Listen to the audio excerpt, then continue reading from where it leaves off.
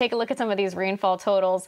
It hasn't been a ton of rain, but we'll take what we can get, anywhere between about 1/4 of an inch of rain around Willimantic to about 1/2 an inch of rain for Danbury. And so this isn't a drought-busting rainfall, not by a long shot, but again, at least it helped prevent you from probably having to water your lawn or your garden.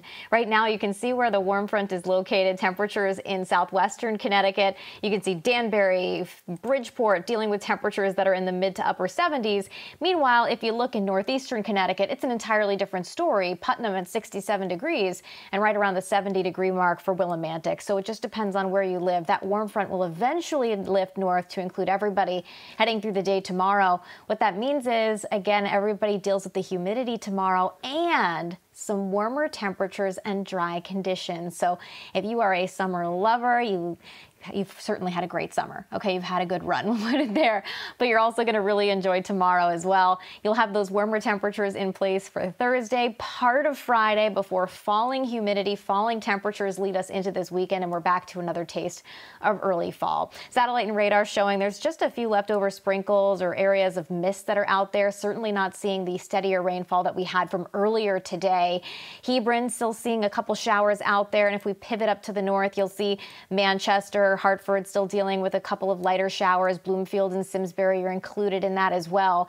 And there'll kind of be a little bit of a break in the action generally until after midnight tonight. Another little disturbance will swing through. That could bring a heavier downpour or even a thunderstorm in spots overnight while we sleep. Low temperatures in the mid-60s to right around 70 degrees. Eventually the winds will go calm.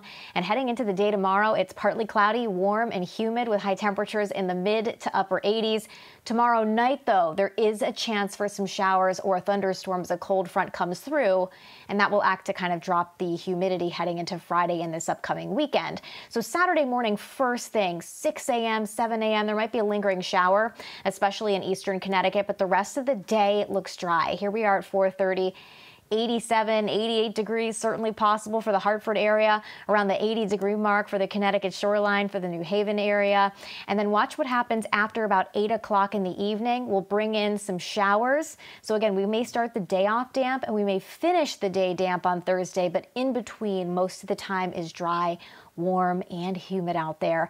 And again, we could have a few thunderstorms roll through with some locally heavy downpours, and then we dry out in time for Friday with falling humidity, especially as we head through the afternoon, and high temperatures in the low to mid 80s. We're also closely watching the tropics. This is Tropical Storm Nana, which could bring near hurricane force conditions to Belize over the next 24 hours, making landfall as a tropical storm. And Tropical Storm Omar, which is my favorite storm of the season because it's not bothering anybody. It's out in the middle of the Atlantic. It is off the East Coast, but it's not bothering anyone. Here's your 7-day forecast. Look at this upcoming weekend. Sunny skies Saturday, Sunday, and Monday for Labor Day with high temperatures in the upper 70s to right around 80 degrees, guys. It doesn't get much better than this.